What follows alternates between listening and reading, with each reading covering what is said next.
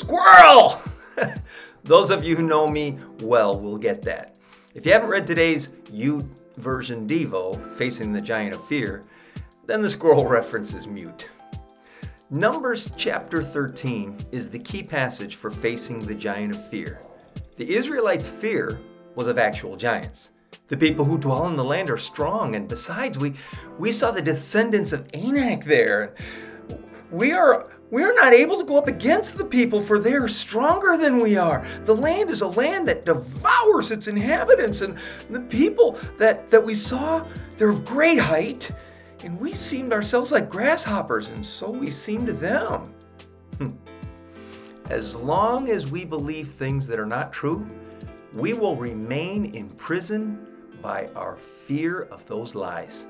To enjoy freedom, we must learn to use God's weapons. Joshua and Caleb are asking the other 10 spies, "What is your problem?"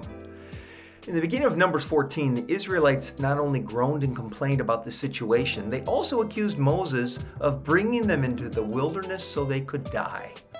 In other scriptures, we read that they complained about the food. God provided manna for them, and all they had to do was pick it up fresh every morning. But they didn't like the heavenly diet. In short, it wouldn't have mattered what God did for them or what Moses and Aaron told them. They were so used to being controlled by taskmasters, they embraced their new taskmaster of fear. Fear is like wildfire. When my fear is added to your fear, the situation only gets worse. The paralysis of fear becomes like a virus and infects everyone around us. They were negative about everything. When the slightest problem arose, they were ready to go back to Egypt. They preferred bondage as slaves rather than pressing on into the promised land. When Moses sent 12 spies into the land and they came back with a report of how wonderful and fertile the land was, the fearmongers incited panic in the nation.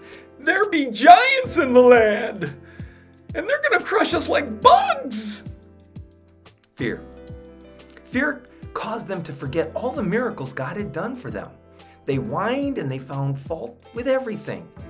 They didn't need to ask, "What is the problem?" What they needed to learn to say is, "I don't have a problem. I am the problem." The enemy in Canaan wasn't any worse, bigger, or more powerful than what they'd already faced. If God could destroy the Egyptians at the Red Sea, why wouldn't he give them another miracle?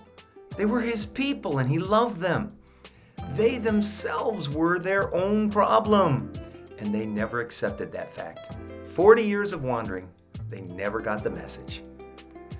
So how about you and I? It's harder to examine our own lives and see how our fears are controlling us. Well, my situation's different. Might be true, but allowing the giant of fear to control you sounds pretty much the same as ancient Israel.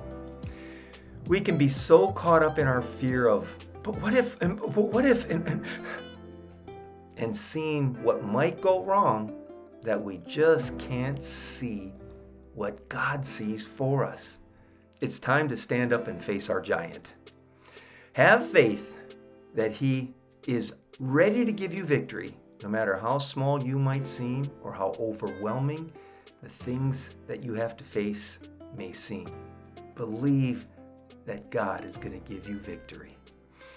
Lord, help me to overcome my fear of failure. Bring me to a place where my life is in line with your will, and give me the confidence to step out in faith when I need to. Lord, when I worry about the future, would you help me to be bold and trust in your promises for my life? Let the words of my mouth be uplifting and focused on the bright future you have for me. Because Jesus, you promised me life, and that to the full. Thank you for every promise. Thank you that I am yours. In Jesus' name I pray. Amen. God bless you. I'll see you tomorrow.